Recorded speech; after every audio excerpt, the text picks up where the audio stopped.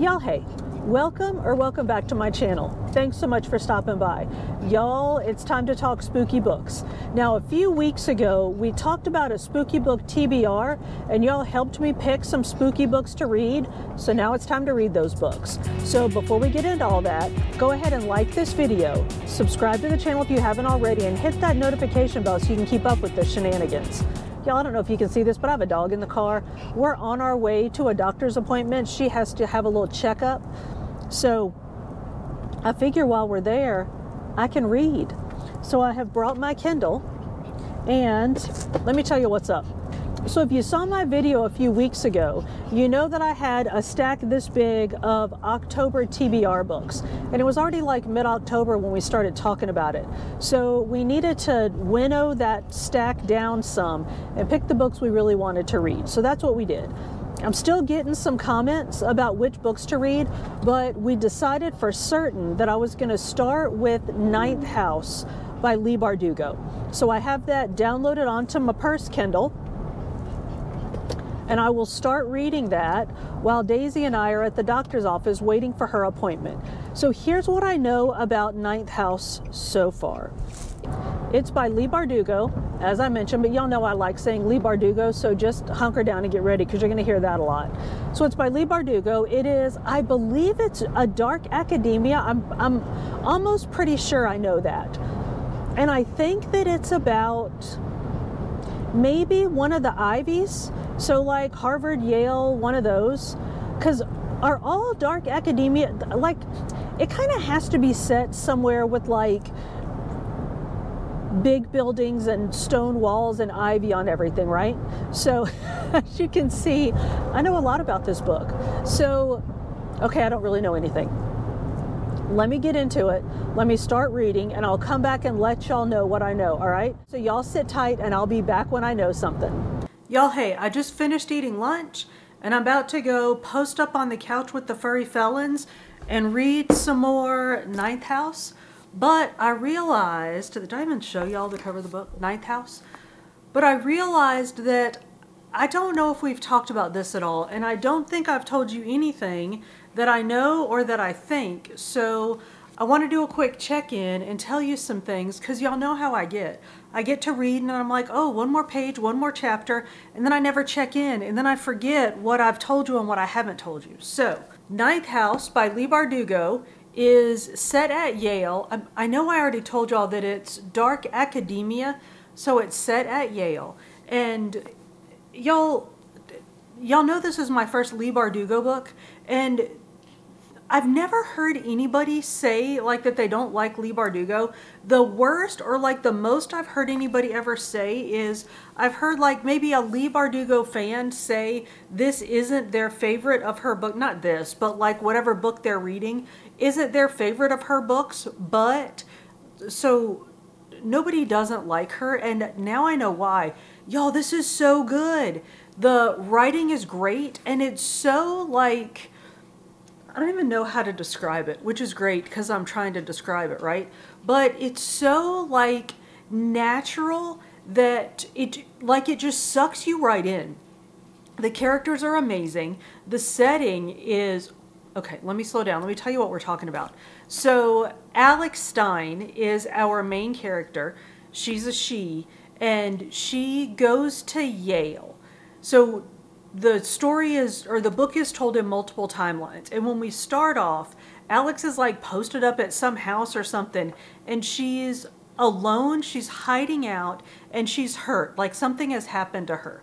We don't know what it is. We're not told a whole lot of anything other than that things went wrong.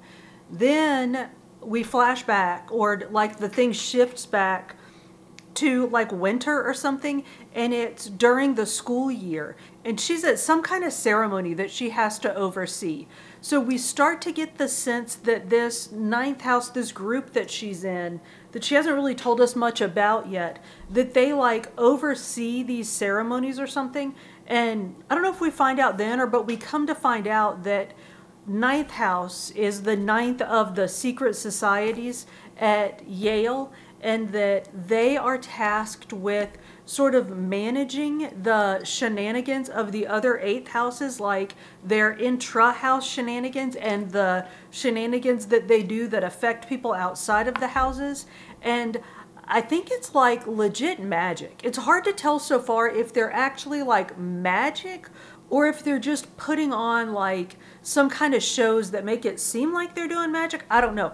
I think it's magic. But so that's what the 9th house is they're managing like the goings on between the other houses or the goings on of the other houses. So we learned that pretty quickly. And where I am now, I'm about, I don't know, 80 pages in, and we're starting to really get to know Alex, whose real name is Galaxy. Seriously, how cool can you possibly be? We're getting to know her, and it's the beginning of her freshman year at Yale, and she's becoming part of this 9th house. So we're learning about the 9th house and like the other secret societies. We are learning through her as she learns. So it's kind of cool, and Leigh Bardugo's writing is so good, y'all, that like she'll give you some information and it's so intriguing that you're like on the edge of your seat is so cliche, but you're seriously like you want more. Like something's happened to Alex, like how she ended up there. There was some kind of something that happened to her and we don't know what it is, but you know that it was bad.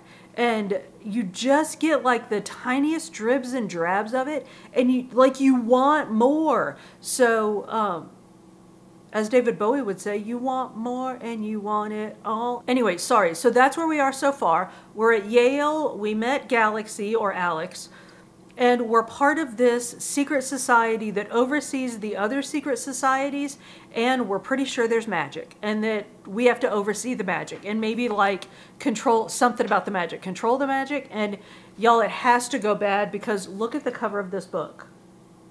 That cannot be good things happening. So I'm gonna go read because I am completely sucked in. I have a couple of hours to read before, well, there are other things I should be doing, but I'm not gonna do those other things because I'm gonna go read for a couple of hours.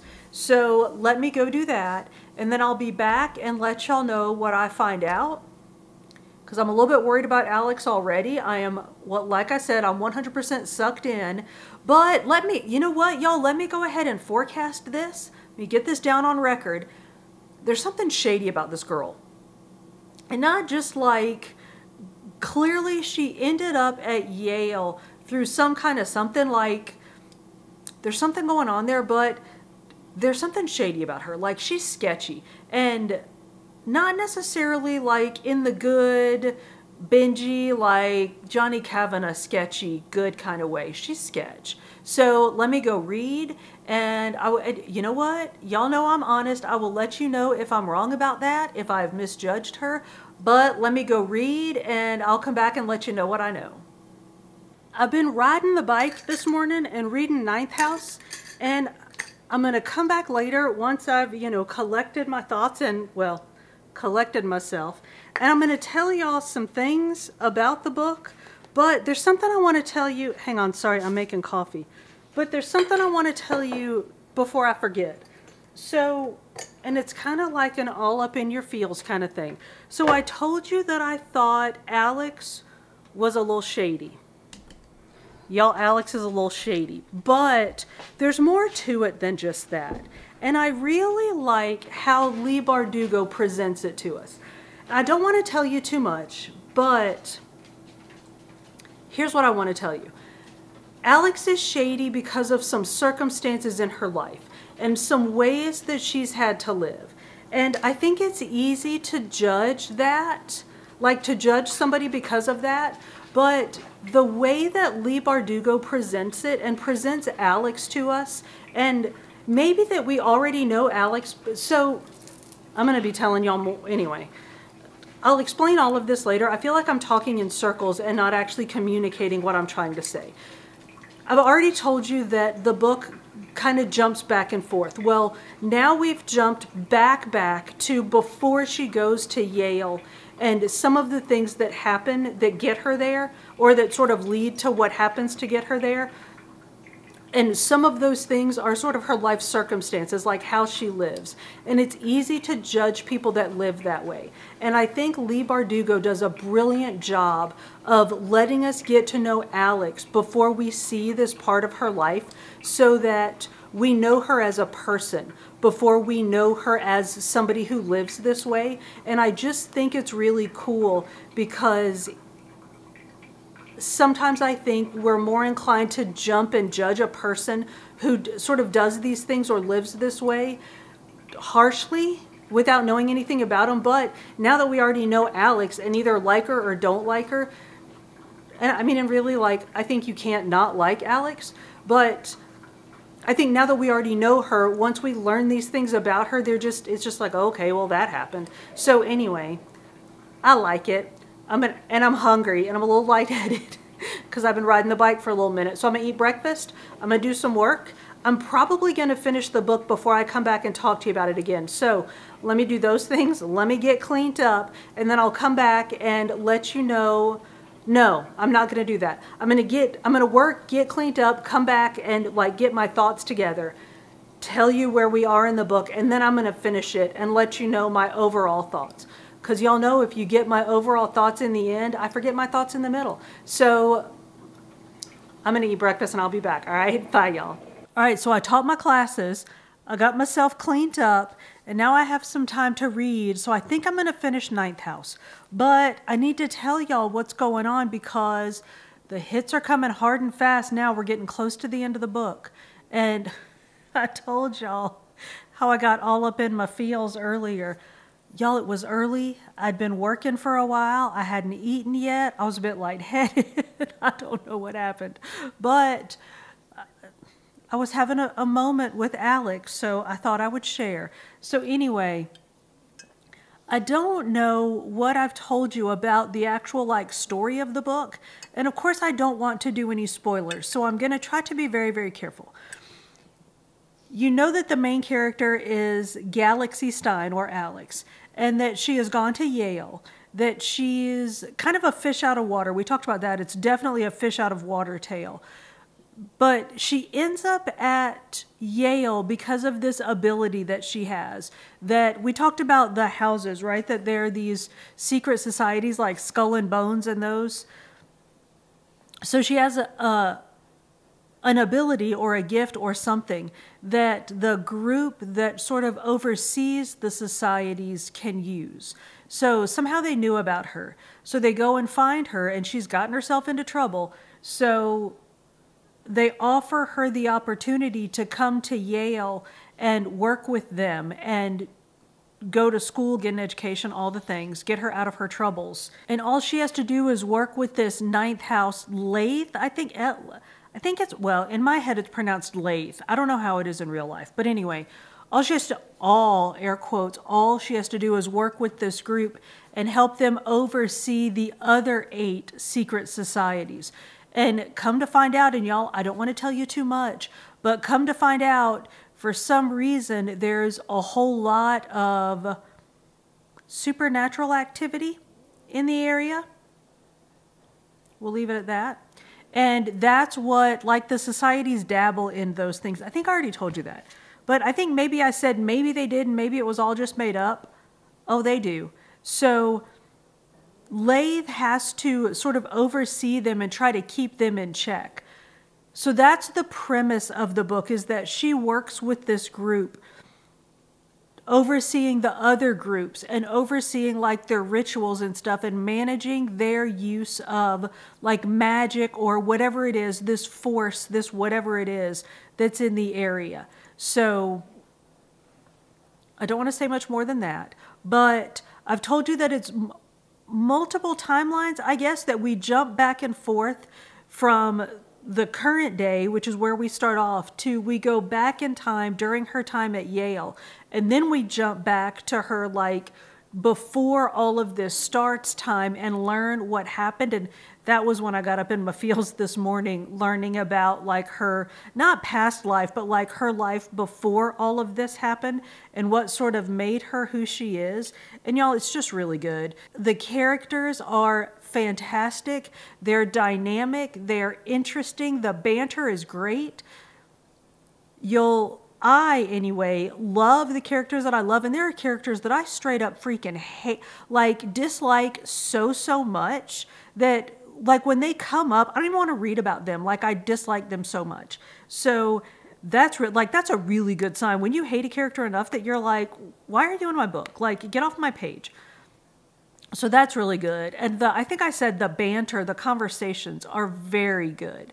So it's really good. I'm enjoying it very much. I say this all the time. I don't think it's going to change. Like, I don't think my enjoyment of it is going to change. But you never know, because things can go bad at the end. Although for me, honestly, it's usually a book that I am not really enjoying might get better at the end. But it might go bad. I don't know. I have about 50, 60 pages left to go. So let me finish reading. I don't know that I'll come back today. Y'all don't even know what day it is. I don't know why I even say that, but I probably won't come back today, but I'll check in tomorrow, let you know what we think about the end, and let you know where we're going from here, all right? So y'all enjoy your afternoon, enjoy your evening, and I'll see you tomorrow. Y'all, I finished Ninth House. All the things that I thought I knew about the world are not what I thought they were. And I mean like the world, not just the world in Ninth House. Everything I thought I knew about the world in Ninth House got turned upside down, spun around on its head, and then just fell apart. Might be a little bit dramatic, but let me tell you what. So y'all know I never see the twists and turns coming. I saw twists and turns coming in this, but then they weren't what I thought they were. So anyway, the ending was fantastic. Love the book. Highly recommend. There is a second book. So I don't know if it's a duology or just 2 books so far in the series, but it is Hellbent. It's out now. I'm not going to get it right now, but I'm probably going to get it soon. Not in physical, not the physical copy because it's hardbound, and I want the paper, like the softbound copy, to go with the one that to go with my Ninth House. Like, I want them to match, of course. But highly recommend. Really, really good. And now we need to move on to our next book. Y'all, we're going to read a Riley Sager book, and I'm already afraid. So obviously I'm in the car, so I don't have the physical book to show you. So I'll stick it up here somewhere. But we're going to read, I believe it's called Home Before Dark. And it's, like I said, it's Riley Sager, which already has me a little bit all up in my feels about getting scared. But this is the one about the girl who I think inherits a house from her dad, and her dad's an author, and he wrote a book about the house being haunted, and I think she doesn't believe the house is haunted, and she's gonna go renovate the house, the haunted house that she doesn't think is haunted. So again, what could possibly go wrong with that? So that's Home Before Dark by Riley Sager. So let me do my runnings about. I'm going to go get started on that, and I will let you know as soon as I know anything about it. I will come back and let you know. Y'all, hey, sorry, I know this is all like bumpy and jumpy, and I'm just all out of sorts. The furry felons are out of sorts. I don't know if you can see that felon, but the furry felons are out of sorts. Let me tell y'all what's been going on. So I've been staying up too late at night reading this ridiculous book. And so I didn't get up in time. Well, I got up in time for work this morning, but not like as in time as I should have gotten up. So the felons got up late. So our schedule's off. Y'all know how I get when my schedule's off. So we're all out of sorts, but let me just quickly tell y'all, you know what? I'm going to sit down. We never sit in this room. I'm going to sit over here and tell y'all what's going on. So this book, is that going to backlight me too much? Hang on. There's too many windows in this room. This is just not going to work, but y'all, I'm out of sorts. You're just going to have to deal with it. I'm sorry. I love y'all. So Home Before Dark, Riley Sager. I told y'all this was our next book. Whose idea? Y'all, raise your hands. Whose idea was it for us to read this book? I know I brought it to the table, but some folks said you should read Riley Sager. So let me tell you what's up. It is, I told y'all that the main character inherited a haunted house from her dad, and she didn't believe it was haunted. And then decided, sorry, I'm trying not to be all bumpy and jumpy, but I know that I'm being all bumpy and jumpy. She is a home like redecorator or something, remodeler, home design, whatever. She renovates homes and sells them. So she decided that she's going to go and renovate this haunted house that she doesn't believe is haunted. So, which, all well and good, whatever, we can make our way through that. But, y'all, dual timelines, we can make our way through that. The other timeline is the haunted house book her dad wrote. So, not only are we having to deal with, let me get these felons. Not only are we having to deal with her, like real life being in this haunted house, we're having to read the haunted house book that her dad wrote. So, I've only just started. But I've been staying up too late reading the book. And then, like, I turn off the lights to go to sleep and I'm like, what am I doing? This house is haunted. And it's like, dude, that's a book. You're not living in that haunted house. So, I'm a little, you know, sketched out by this right now. But we said we were going to read it. We're going to read it. Ooh, this is lovely light. Y'all, I should light all of my videos by the light of the refrigerator. All right, so there should be an award. Let me say this, if there was an award for the worst lighting in a YouTube video, I think I just won it. Anyway, we are working on Home Before Dark. And let me tell you what, I'm gonna say one more thing and then I've got to get back to work because I'm completely off schedule because, you know, Home Before Dark. I'm going to try to set this up here and see. I have nothing going on today. There we go. What was I going to tell y'all? Oh, I know what I was going to say. So there are some scary things in this book, but what's really scary, and I think we've talked about this before, is I think that Stephen King did this in Salem's Lot. It sets up things that could happen in real life, like the noises in the house, right? Like she's downstairs in the house and there's a noise upstairs or something. And she goes to find the noise and it's gone. And y'all, how many times, okay, those of us that are, you know, think that there might be some, you know, haints and goblins and things going on. How many times does that happen? Like you hear something and you look, and by the time you look, whatever it was that was haunting your house and making that noise is gone. So far anyway, now this might become like full-on poltergeist, like clowns flying out of the closet scary. So I have that to look forward to. But so far, it's the kind of scary that's like, kind of just scary around the edges, like... Y'all, I promise I'm not going to tell you too much about this book because if you want to read it, I want you to still want to read it after I'm done talking about it. There's an armoire in her bedroom or like a wardrobe or something. I don't know what they call it. But who has not been afraid of the doors on something, right? Like you look at it and you're like, I wonder if somebody's head is in that container behind that door. Okay, maybe not a head, but you know what I'm saying? Like... the closed doors and you're like, ooh, that's a little off-putting. She's got the like freaky haunted armoire in the house in the book. So far, like nothing crazy untoward has happened with this thing, but like it's just enough that I'm not saying that we have an armoire in our hutch in our bedroom isn't really like haunty, but I have to walk between two closets to go from my bathroom, like to and from the bathroom.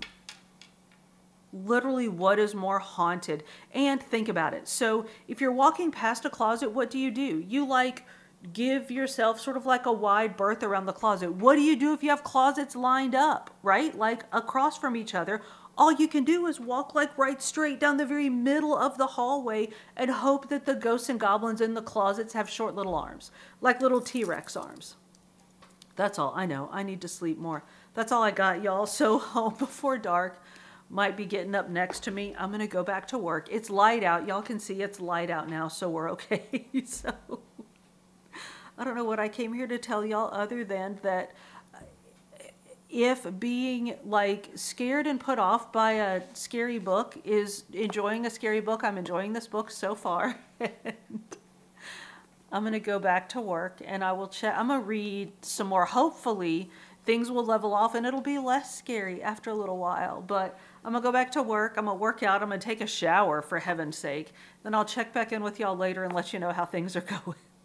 Bye, y'all.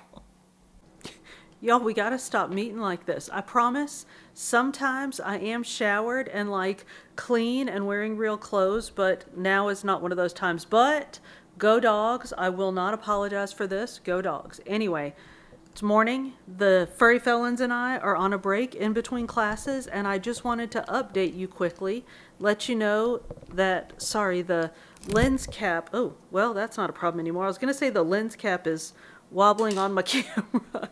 Just ripped that off. Anyhow, I finished Home Before Dark last night in the bed. Let me say this. You know what? Let's go upstairs. Let's go back to work while we're talking. I wonder if, and of course the answer to this is yes, but I wonder if authors that write these books know that people lay in the bed at night and read their books, so they write scary scenes about like things that happen in the dark at night in bedrooms, because y'all, there were a couple of times in that book that I'm not going to say I screamed, but I made some noises that the intern came into the room like, seriously, what the hell is actually wrong with you? So buyer beware of that. But anyway, sorry, this buyer beware of this light, and it's going to get worse. Whoa, that was a bad choice. Sorry. I'm still working on my worst lighting on the YouTube's award, by the way. So anyway, I finished Home Before Dark last night, and I have a couple of thoughts about it. And I don't want to talk about the actual like plot of, all right, hang on. Let me get set up and I'll be right back. All right, not that that's great, but it's a little better. At least I'm not moving and jiggling around. So a couple things I want to say about the book, and then I'm going to get out of here. Finished it. It's really good. Like, it's not brilliant, but it's really good. And here are a couple of really good things about it. Maggie, our main character, takes us through this whole thing, right? That we are propelled through sort of the modern time in the book with her, like her storyline, and interspersed in that is, I told y'all we have to read her dad's book. Well, I realized about halfway through that the things that happen in her dad's book are paralleled with things that are happening in her life.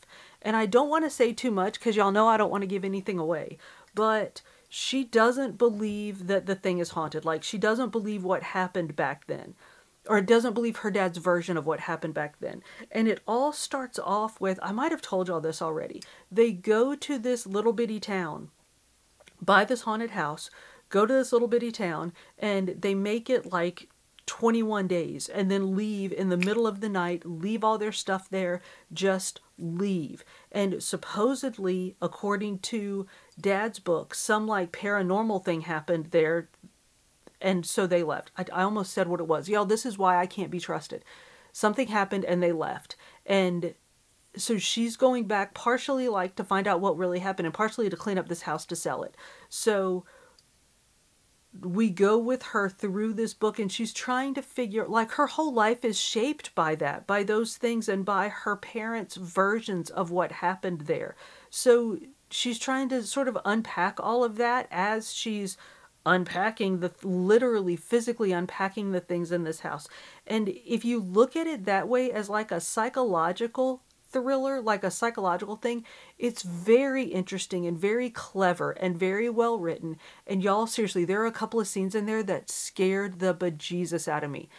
And I'm squirmy and I'm prone to being scared of the dark, and I was reading it in the bed in the dark, so I don't always make the best choices. Anyway, finished it, very much enjoyed it, and now we're moving on to And Then She Was Gone, which I should have brought upstairs with me, yet another bad choice. But I'm going to start reading that today. I'll get going on that. That's the one that's something about a woman whose daughter disappeared, and then she meets a man later, and like his kid reminds her of her kid or something. I don't even know, but I'll stick in a picture of the book here. I really wish I grabbed it, but I'm not going back downstairs because that's so very far away. The cover of this book is beautiful. So I'm excited just to carry the book around for a couple of days because the cover's so pretty. So I got to get back to work. Let me get started on that book and then I'll come back and tell you what I think. Y'all, I seriously do not have time to be messing around talking about books with y'all. I got to get home. I have a class in like, I don't know, 12 minutes, no, like 20 minutes, and I'm 14 minutes from the house. Y'all know how I hate this, but I have to tell you about Then She Was Gone, which I think I keep calling And Then She Was Gone, which is a totally different book. That is not our book. Then I don't know what that book is, but Then She Was Gone is Lisa Jewell, and I told you that it's about, our main character is Laurel, and she's the mama. And she has this fabulous little family with her husband and 3 childrens, and everything is fine and they're clicking right along, and she has this golden child. Then she was gone, and like one day her daughter is like going, I can't remember like exactly when things happen, so I don't want to tell you too much, but she's going somewhere and doing all the right things. Then she was gone. Well, fast forward 10 years and we meet this man with a daughter who looks just like the Ellie, the disappeared daughter. So there's all this, like, is it just Laurel and her brain playing tricks on her? Because she says for years, you know, she'd be in a crowd and see Ellie, or she'd hear her voice or something. And y'all, it's not like they found Ellie's body or know that Ellie's dead. She's just gone. So bless her heart, imagine the torture that this mom went through or is going through, not knowing where her daughter is or how her daughter is or what happened to her daughter. So she would hear her or see her, or like, you know, see somebody out of the corner of her eye and turn and know that it's going to be her daughter, and of course it's not. So then 10 years later she meets this like perfect man, which ding ding ding, then were my alarm bells going off in case you couldn't tell. But she meets this perfect man, and he's got a daughter that looks just like her, or that looks a lot like her Ellie. And she's like, what's happening here? So it's very intriguing. I'm about halfway through, y'all. I cannot stop reading. And here's what I'm finding so intriguing about this book is, y'all know how I am. When I fall in love with a character, I will just devour a book. Well, there are no characters. I mean, I don't like dislike them. There are no characters I don't like, but there are no characters in this book that I'm like, oh, you know, I care and I want and blah, blah, blah, you know, whatever. There are no characters in this book that are, I don't know why I'm trying to talk to y'all on this road. I don't know what I was thinking. I'm sorry. Welcome to the back roads of small town Minnesota. But I'm going to do this quickly and get off here because this road doesn't get any better. But the storyline is absolutely intriguing to me, and I cannot stop reading it. I'm seriously halfway through. I'm like, I don't know, 150 pages in, and I started it yesterday. So I'll finish probably tomorrow morning or tomorrow sometime. But it's so good, and there are like twists and turns, but not real. There are twists and turns, and y'all, I know I never see the twists and turns coming, but there are just these little like intriguing little bits that just kind of keep you going and keep you wanting to know more and more about the story and about the characters. And maybe they are characters that you're supposed to care about, and I don't like I said, I don't dislike them. I just don't really care a whole lot about them, to the point that like if the story wasn't great, I wouldn't like really care to read about the characters, but the story is so good. So let me get off here because, like I said, this road does not get any better. Let me get off here, get to the house, and teach my class, not make myself late because I'm sitting here talking to y'all. So let me do this. Let me finish this book, and I'll be back and let y'all know what I think about the ending. And I think maybe we'll read one more book before I wrap this thing up. So let me go, let me read, and I'll be back. Y'all, I'm sitting out here trying to enjoy this last little bit of fall before winter gets here. But now the wind's starting to blow, so I need to wrap it up and go inside. But let me tell you what's up. I finished Then She Was Gone. It is so, so good. So I told you that Laurel is the mom and that Ellie is the then she was gone girl. And I don't want to tell you too much about it because sort of watching the twists and turns and like learning them and figuring them out as they come is part of the joy of the book. So I'm not going to tell you anything about anything except for this. I really enjoyed it. I enjoyed the plot. I don't love the kid. There's no character in here that I really love or that sorry, the thing is doing the thing. So I'm going to try to do this quickly and be done and go inside. There are no characters that I loved enough to want to like follow them. I don't care what happens to them beyond this book, but the plot was enough to make me like, y'all, it was a page turner.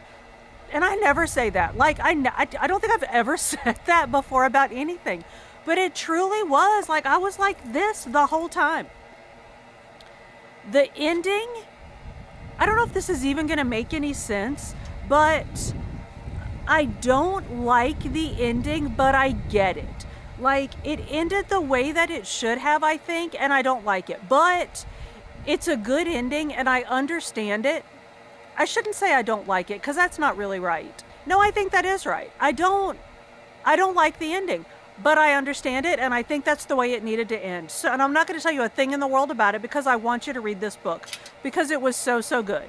So this is done, and y'all now, and so that was by Lisa Jewell. I think I told you that. And so now I'm going to read The It Girl by Ruth Ware. We talked about this. It's set at, I think, Oxford or Cambridge, one of those. A fancy school with big ivy-covered walls.